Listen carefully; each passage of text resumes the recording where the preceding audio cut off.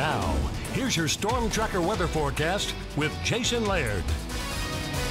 Welcome back, everybody. Happy Friday, sitting at 5:47 now, just 13 away from 6 o'clock on your Friday morning. So the original garbage can indicator forecast here. Likely going to be chasing it a little ways down the street today simply because it's going to be a windy one, especially along the high line. 70+ mile-per-hour wind gusts are expected, maybe even taking the car out of the driveway if you're not careful. All right, here's what we're tracking. National Weather Service has issued a high wind warning along the high line today. That is for sustained winds, 30 to 40 miles per hour. Wind gusts, again, upwards of 75 miles per hour. At this hour, we're looking at 21 mile-per-hour winds in Great Falls, 15 along the high line. 22.5 or 16 into Lewistown. Those will continue to ramp up as the day progresses. We missed out on a lot of that yesterday. It pretty much stayed along the high line, but today those winds are going to mix down a lot into the lower elevations. A few early morning showers off to our east. Looking at current temperatures in the low 40s for most of our area. Lewistown, kind of the chilly spot at about 36 degrees. There is the slightest potential of a few spotty showers today as that cold front passes through. That's part of the reason we're seeing the increase in winds today, but really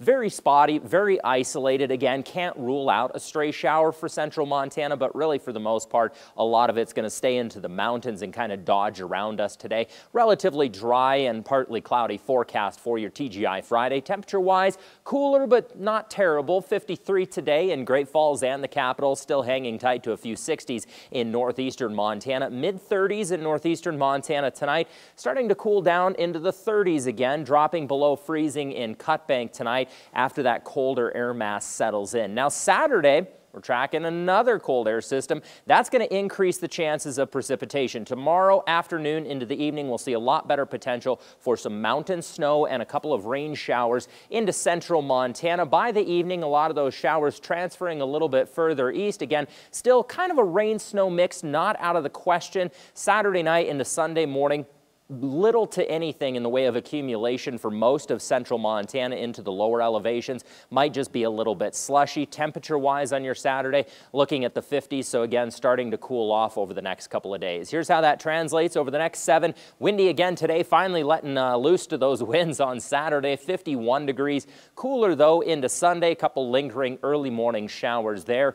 Here in the capital, 53 degrees, pretty windy today. Rain likely Saturday into Sunday morning.